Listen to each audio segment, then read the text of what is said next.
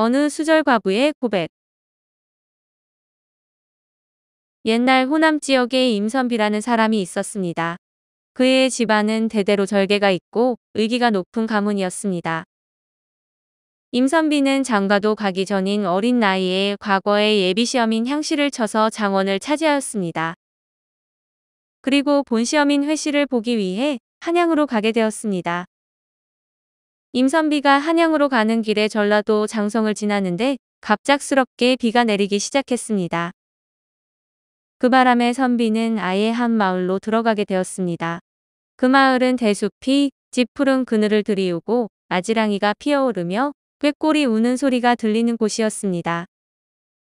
임선비는 마을 곳곳의 아름다운 경치를 즐기느라 혼자 얼마를 걸었는지도 잊은 채 마을 여기저기를 돌아다녔습니다.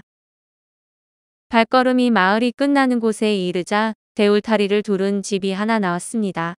그 집 살인문 옆에는 한 소녀가 바람에 날리는 부들솜을 잡으려 하며 방긋방긋 해맑은 웃음을 터뜨리고 있었습니다. 선비는 이 모습을 엿보다 소녀에게 정신이 팔려 다가가 말을 붙였습니다. 그런데 이 소녀는 화를 내지도 않고 대꾸를 하지도 않고 엄마를 불렀습니다. 그러자 등이 굽은 할미가 집에서 나와 무슨 일이냐고 물었습니다. 어디서 온 사람인지 모르겠는데 치근대며 사람 귀찮게 하네. 임선비는 무안해하며 목이 말라 마실 물을 찾고 있는 중입니다. 집이 좁아 터졌소. 손님이 앉아있을 만한 데도 없어요. 얘야, 찬물 한 사발 떠오너라. 따님 나이가 어떻게 되나요? 이제 갓 13살이 됐다오.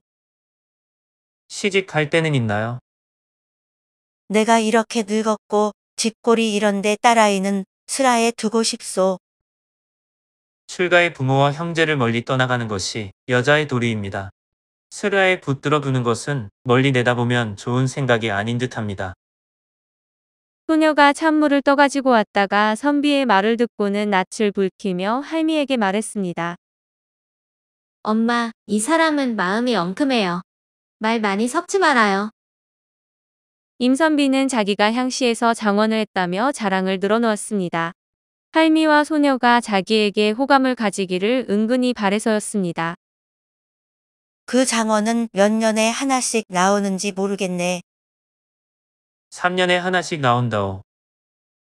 옆에서 듣고 있던 소녀가 3년에 하나씩이라고? 그까짓 게 뭐가 그렇게 자랑스럽담. 어린 년이 입방정은 걸핏하면 사람 모자란 대를 콕콕 찌르며 비웃어. 그러자 소녀는 웃으며 달아났습니다. 선비는 멍하니 서 있다가 이윽고 머리에 꽂은 황금 머리 장식을 뽑아서 할미에게 건네며 말했습니다. 나를 허물하지 않는다면 보잘것없는 예물이나마 드리고자 하오. 이런 물건을 처음 본 할미는 황금 머리 장식을 손으로 몇 차례 문지르더니 선비에게 무엇이냐고 물었습니다. 황금이요. 추울 때 옷을 만들 수 있고 배고플 때 밥을 지을 수 있는 보물이라오. 우리 집이 얼마간 밭도 있고 뽕나무도 몇 그루 있다오. 추위와 굶주림 걱정 없이 산다오. 이 물건은 우리 집에서 쓸 데가 없으니 선비나 두고 쓰시오. 할미는 황금 머리 장식을 땅에다 내던지며 말했습니다. 미친 녀석, 도무지 점잖은 구석이라곤 하나도 보이지 않는 놈이 그저 재물을 가지고 사람을 꼬이려 하네. 말을 마친 할미는 그 길로 문을 닫고 안으로 들어가 버렸습니다. 선비는 반나절이나 멍하니 서 있다가 한숨을 쉬며 돌아갔습니다. 돌아선 선비는 바로 한양으로 올라가 회시에 응시했습니다.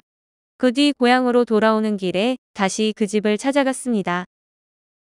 그 집의 사정을 이웃에게 물으니 대대로 양반 집안인 장시댁이라고 했습니다. 그런데 집안이 가난해 숙부의 집 옆에서 새빵살이를 하며 모녀 단둘이 서로를 의지하며 살고 있었습니다. 그리고 딸이 아직 혼인할 곳을 정하지 못한 형편임을 알게 되었습니다.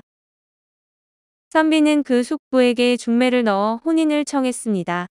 할미는 처음에는 딸을 첩으로 삼으려는 게 아닌가 의심하다가 오해가 풀리자 혼인을 허락했습니다. 두 사람은 새로이 시작한 삶에 만족했습니다. 그러나 몇 년이 지나 불행이 찾아왔습니다.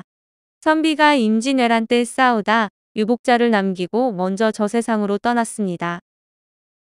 선비가 먼저 떠나고 장씨는 아버지 없는 아들을 키우며 수절하였고 그 아들이 성장해서 자녀를 많이 두었는데 장씨가 80살이 되어서는 손자에다 증손자까지 많이 보게 되었습니다. 세월이 흘러 장씨에게도 죽음이 다가옴을 예감할 즈음 며느리들을 불러 둘러앉힌 다음 말했습니다. 내가 한마디 할 말이 있구나. 너희들이 들어보아라. 모인 며느리들이 일제히 하고 대답했고 장씨가 입을 열었습니다. 너희들이 우리 집안에 들어와 살면서 불행하게도 젊은 나이에 홀로 남겨진다면 그때는 스스로 헤아려 수절할 자신이 있으면 수절하고 그렇지 못할 것 같으면 위로 집안 어른들과 의논해 개가하는 것도 또한 삶의 좋은 방편이 될 수 있을 것이다. 모인 며느리들은 모두 깜짝 놀랐습니다. 80도 넘은 장씨가 정신이 혼미해져 말도 안 되는 소리를 하고 있는 게 아닌가 의아해했습니다. 장씨는 모인 사람들에게 웃음을 보이며 말을 이었습니다. 내가 헛소리를 한다고 생각하니? 수절이라는 글자는 함부로 입에 올리기 어려운 말이란다. 나는 그 가운데를 지나온 사람이다. 너희들에게 지난 일을 이야기하고 싶구나. 순간 온자리가 숙연해졌습니다. 장씨가 다시 말을 이었습니다. 홀로 남겨진 때 내 나이가 겨우 18이었다. 양반집에서 태어나 양반집 선비에게 시집 왔는데 뱃속에 아이가 꿈틀댔기에 감히 딴 마음을 먹을 수가 없었다.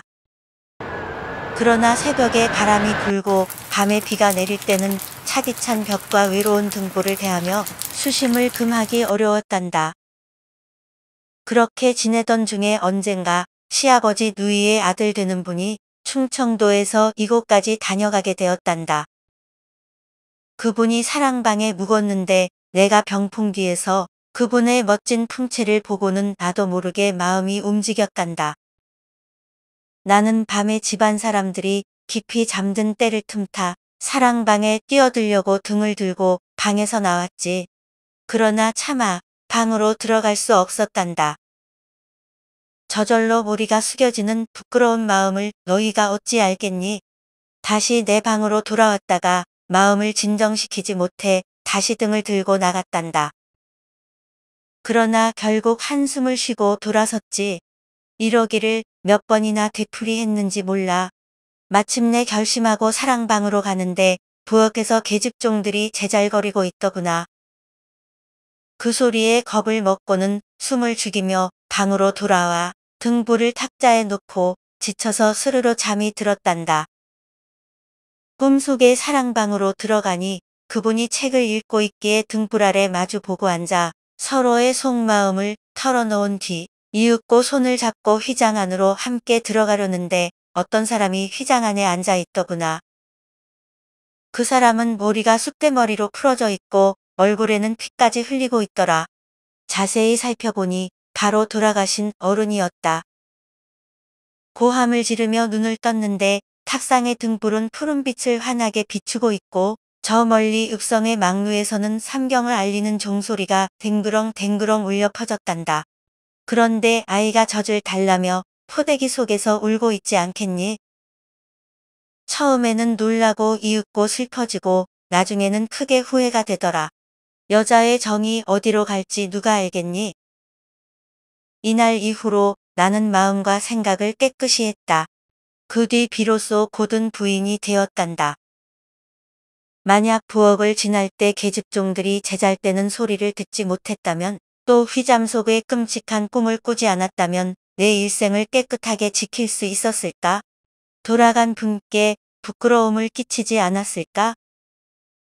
내가 이렇게 살아왔다. 수절이 얼마나 어려운 줄 잘 안단다. 그러기에 억지로 수절을 하지 말라는 것이다. 장씨는 아들을 시켜 자신의 마지막 말을 기록해 집안 자손에게 전하게 했습니다. 이를 집안의 법도로 삼게 하고는 웃음을 머금고 눈을 감았습니다.